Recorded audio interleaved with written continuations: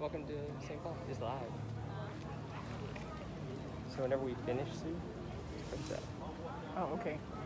And then hit that button again. Just push finish. At the end of the service. Yep. Okay.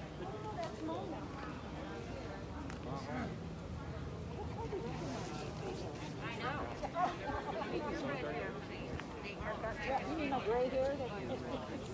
I'm getting my color. I was supposed to Mona's here, so remind me to give her a check. Okay.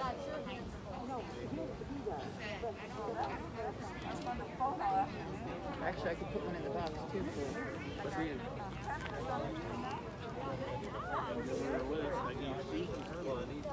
That's right. That's the way I feel too. The only thing is, we all have. Yeah.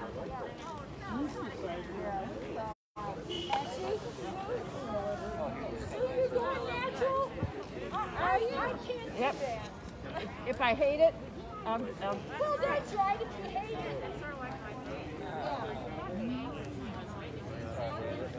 Oh yeah, growing bangs out.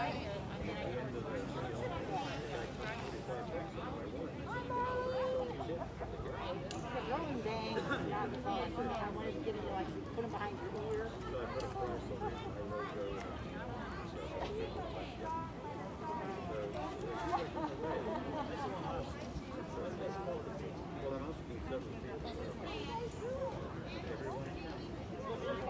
It'll be a yep.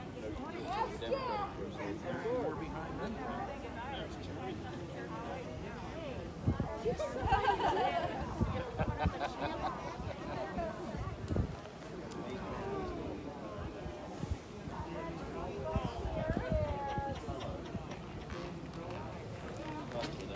You're gonna have a packed house tonight, right?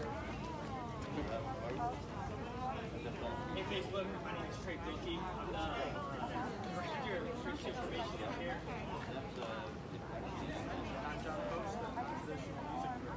We're going to be leading worship tonight. It's going to go ahead and get kicked off here at 6 p.m. So just give us a little bit longer. Allow the rest of the audience and recreation to go ahead and get on in. We're going to be getting ready to worship, so stay tuned.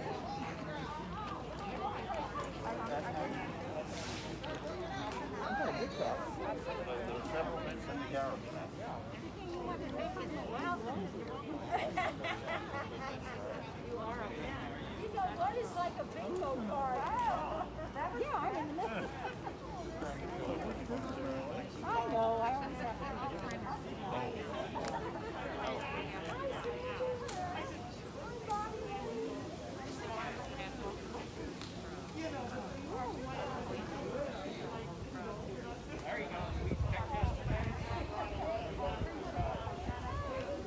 Well, Mimi called us.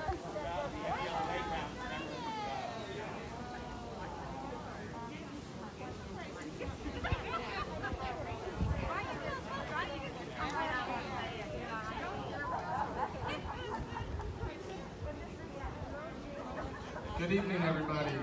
Good evening. Welcome to First Street Summer Worship here with St. Paul. I'm so glad all you could make it. Looks like we have a lot of people out here tonight. Last week we got rained out, but now we have this lovely breeze and it's nice weather. So tonight we have Craig Bilkey providing the message. And we're joined by the wonderful Jillian and Chris Ritter for music. So we're going to go ahead and get started here. The weather looks fine. If there were lightning or thunder or rain, we would let you know. But right now, it looks like we're good. So take it away.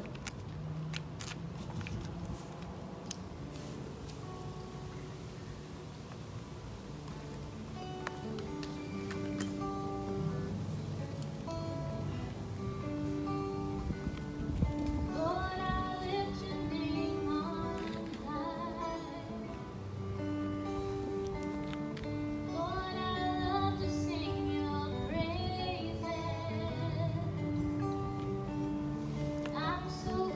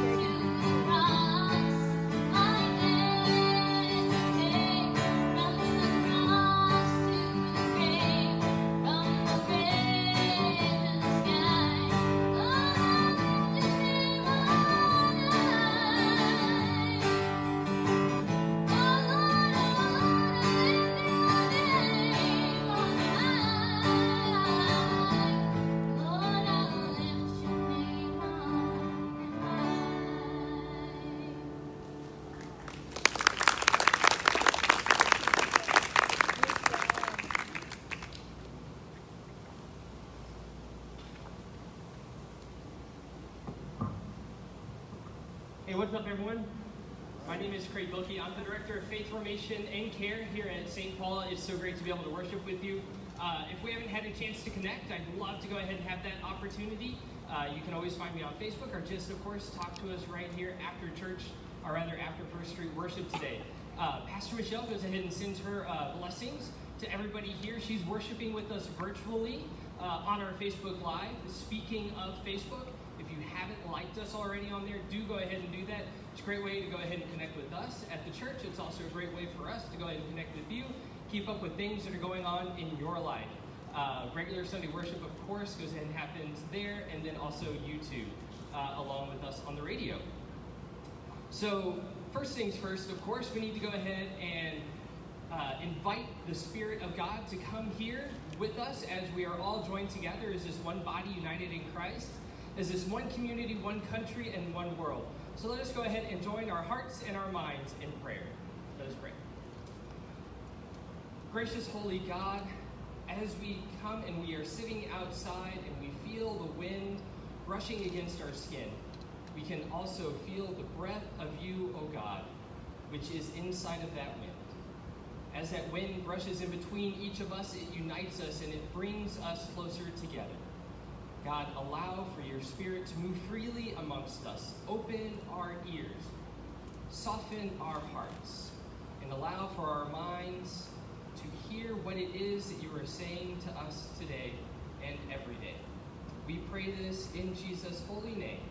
Amen. The scripture today is going to be coming from the Gospel according to Matthew. And I'm going to do an expanded version. So I'm reading Matthew 15, verses 10 through 28. Then he, Jesus, called the crowd to him and said to them, "Listen and understand. It is not what goes into the mouth that defiles a person, but it is what comes out of the mouth that defiles."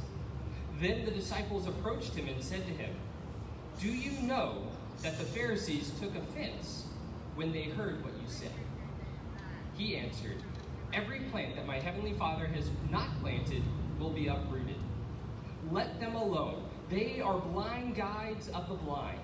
And if one blind person guides another, both will fall into the pit." But Peter said to him, "Explain this parable to us." Then he said, "Are you also without understanding? Do you not see that whatever goes into the mouth enters the stomach and goes out into the sewer? But what comes out of the mouth proceeds from the heart, and this is what defiles.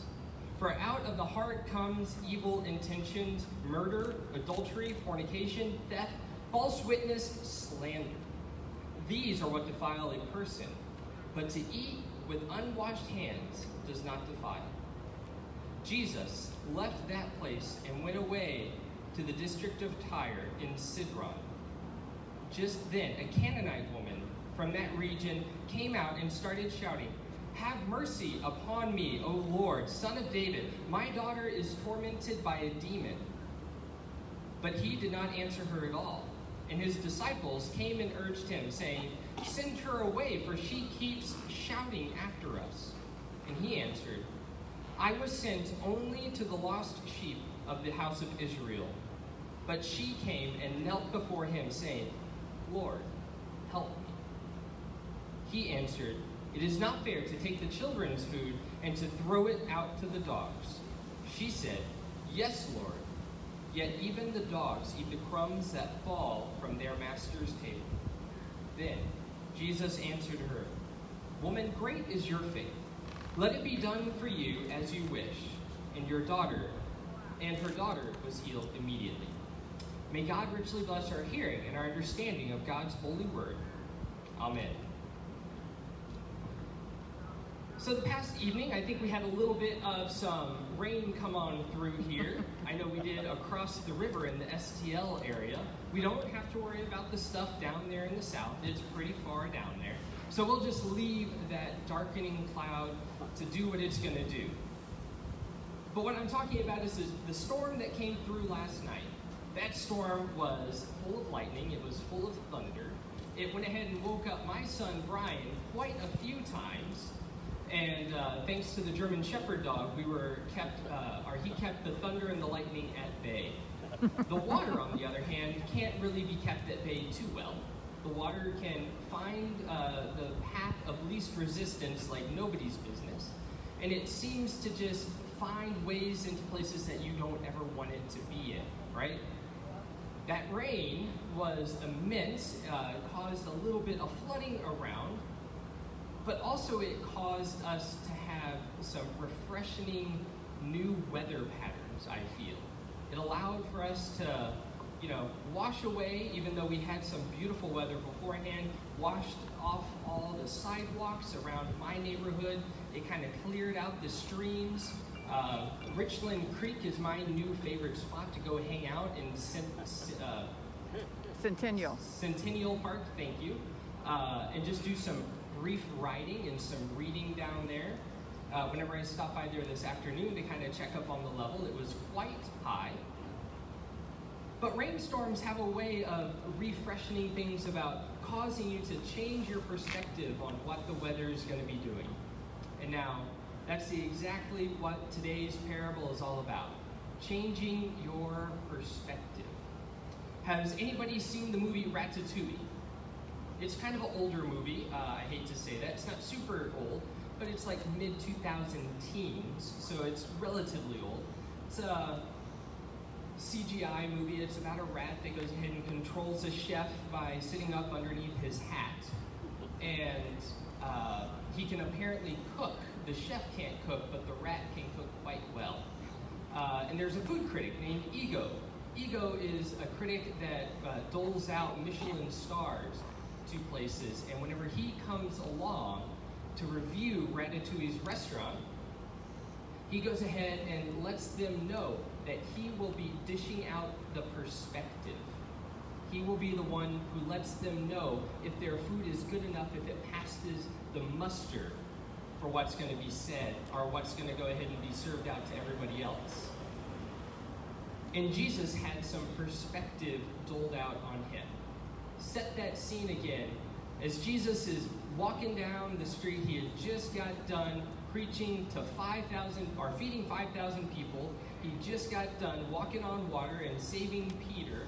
And now he's sitting around with his friends. He just went ahead and kind of threw down the gauntlet to the Pharisees and telling them that everything that they've been saying has been defiling to God. That is what went ahead and rubbed the Pharisees the wrong way, because the Pharisees love to stand on the street corners and make sure that all the things that they said, all their prayers and all their worship, that is what would go ahead and help get them into the kingdom of heaven, they thought. And Jesus dishes that out, and then there's a woman that's standing also on the street corner, and she's yelling to the top of her lungs for Jesus to just pay a little bit of attention to her. And he doesn't. He just dismisses her, doesn't even acknowledge her existence, which is completely antithesis, the complete opposite of what Jesus normally would do. Jesus would normally, in all of our scriptures, take into consideration everybody's needs, and he would listen. He even listened to the children whenever he said, do not hinder the children to come to me and forbid them not. But so Jesus didn't pay any mind to this woman now. And then the disciples are kind of nagging at him, saying, Jesus, she's not going away. You better do something about this. And he makes a little bit of a gauntlet to her. And he says, there's no way that I can go ahead and tend to her, because she is already a lost person, even though she's not a lost person, because she was one of the chosen people in a way. But Jesus was coming for the sinners, the tax collectors, for the people that might not have already heard the message. This is a woman who had great faith in Jesus. So finally, he goes ahead and pays her attention, and then he tells her that, I can't go ahead and give to you something whenever the children that I'm here to feed don't have everything that they need already. And then she talks about dogs. Who doesn't love a good dog, right? Everybody loves a good, faithful dog. even the ones that do wake us up in the middle of the night with the thunder booming outside. And so whenever she finally gets his attention, whenever she finally is able to give Jesus a little bit of perspective, and she tells him that even the dogs get the crumbs that their masters leave off the table. And now anybody that might have a child that also has a dog knows that children love to feed dogs, don't they? Our son Brian has now figured out the release mechanism on his hand, and he will take whatever it is that's on his plate, gently lays it over the side, and just lets the bomb drop for the dog to immediately vacuum it up. Whether that be his favorite piece of macaroni, whatever it is, he loves to feed the dog. So Jesus has said that not even the dog should get the crumbs off of, or rather the woman says that the crumbs off the table are even what the dogs get. And Jesus does something again that we never see. He changes his mind. He got a little bit of perspective from an unexpected source. Was the storm that came up last night an expected occurrence for anybody? I'm not seeing too many shaking of heads. As John and I were talking today, to be in weather forecasting, it's the best job, I think, because it's the only job that you could be 70% wrong and you can still be considered to be doing a really good job. 30% right, and you're batting 1,000 in that job. The storm that came up last night was unexpected for me in that I didn't see it coming on the radar. I didn't see it coming in the forecast. Yes, of course it said that there was a flash flood watch, but they also said a lot of other things about the weather systems and patterns that were going to be coming. And, well, you can only cry wolf so many times before we stop listening.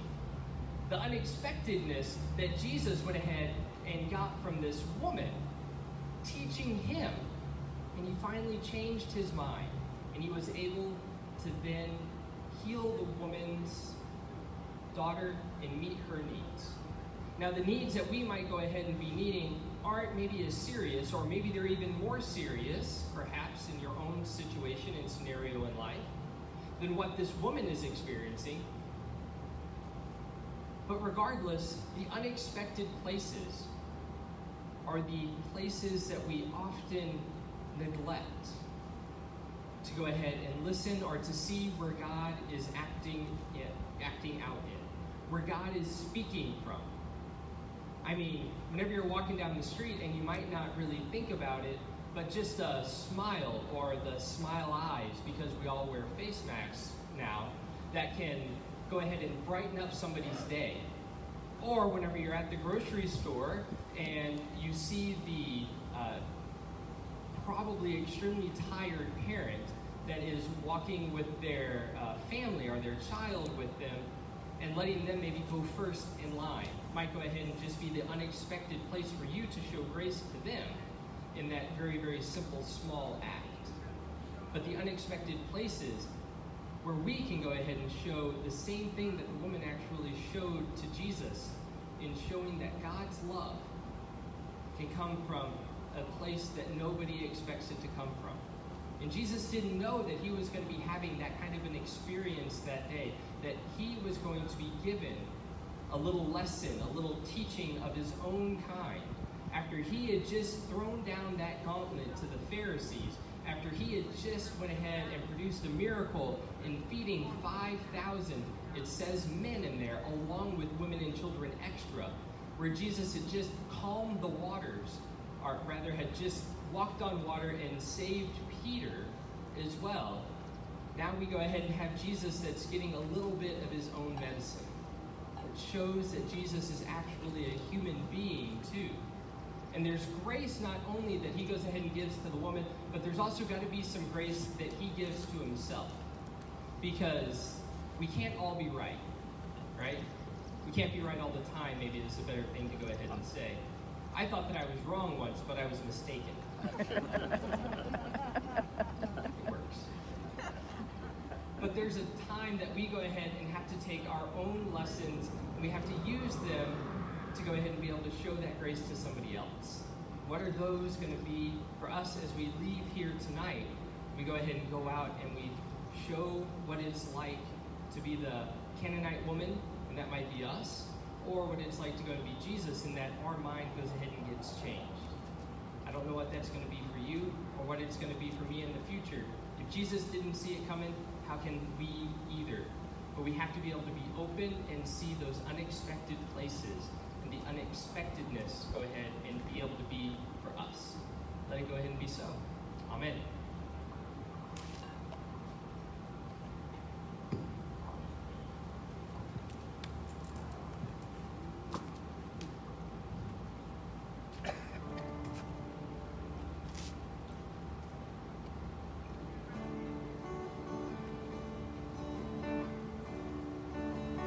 I can only imagine what it will be like when I walk by your side. I can only imagine what my eyes will see when your face is before me. I can only imagine,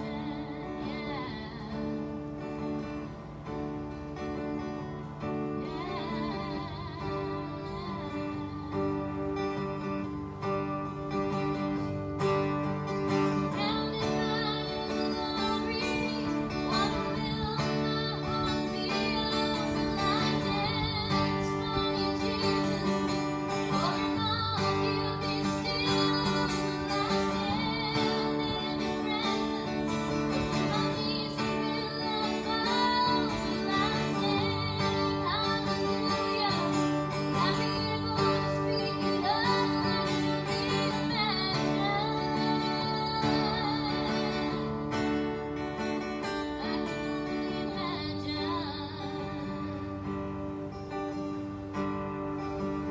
I can only imagine when that day comes and I find myself standing in the sun.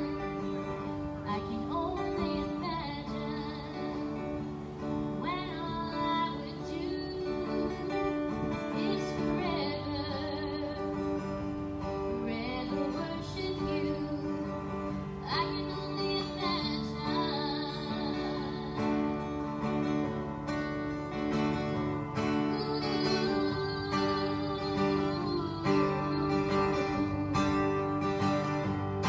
Surrounded by your glory, what will my heart feel? Will I dance for you, Jesus? Or will you be still? Will I stand in your presence? To my knees will I bow? Will I sing hallelujah? I'll be able to speak it all. I can only imagine.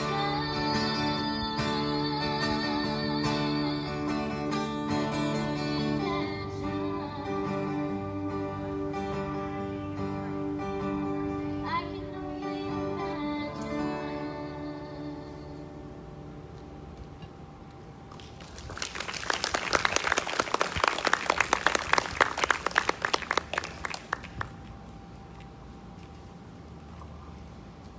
Let us go ahead and close our worship with prayer.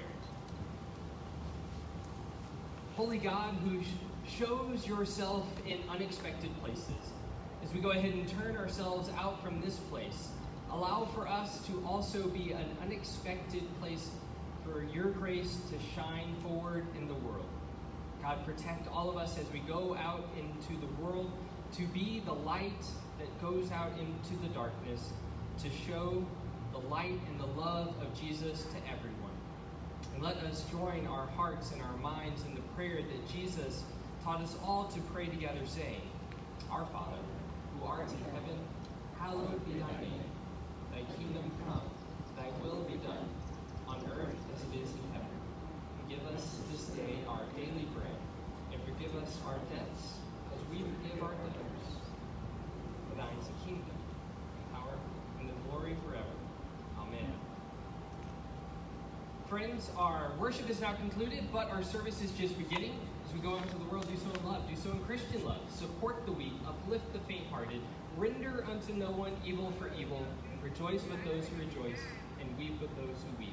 Love and serve God in all things. And now, shalom to you. The peace of God be with you. The peace which this world cannot give, the peace which this world cannot take away. And finally, let us give a large round of applause to our special musicians. I'm making them stand, I'm sorry. Y'all did an amazing job. The gifts that God has blessed you with surely will go ahead and help bring glory to God's kingdom throughout all the world because of y'all's amazing musical abilities and vocal abilities as well. So thank y'all so much for sharing those with us today. Yeah, thank you. Go out into the world and be the light of